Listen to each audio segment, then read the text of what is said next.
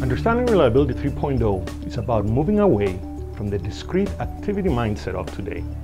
It's really about understanding how reliability activities are connected to each other, and more importantly, what can be leveraged from each activity and how.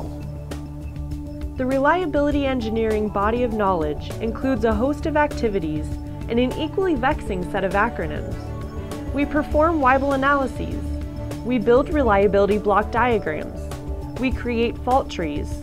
We complete design and process FMEAs, perform accelerated testing, reliability growth, and the list goes on.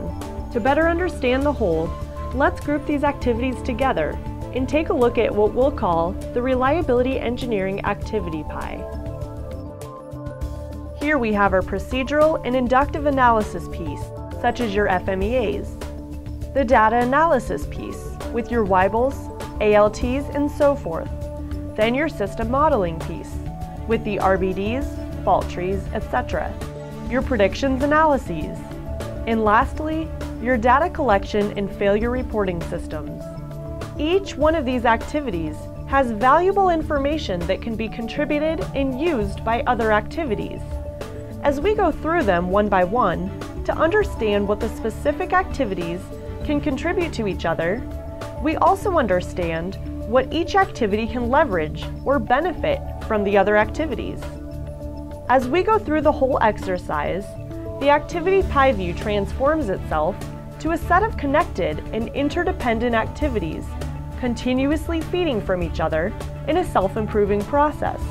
This connected process is what we're calling Reliability 3.0. As reliability engineering evolved over the years, we have done a great job at perfecting and optimizing each individual activity and maximizing its return on investment.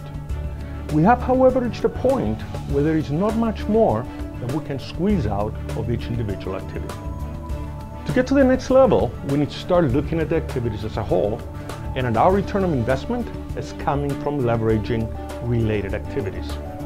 This not only eliminates unnecessary redundancy and work duplication, it also leads to a streamlined process with better information at each step, resulting in a continuously self-improving process that provides for both better results as well as cost savings.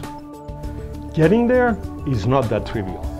While understanding and accepting the what's, what each activity needs to receive and provide to each other, is fairly straightforward, the how is a lot more complex.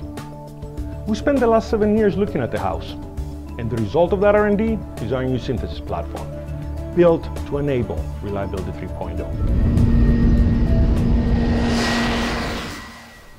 I hope you join me in one of my many presentations throughout the country for a more in-depth view of the what's and the how's of Reliability 3.0.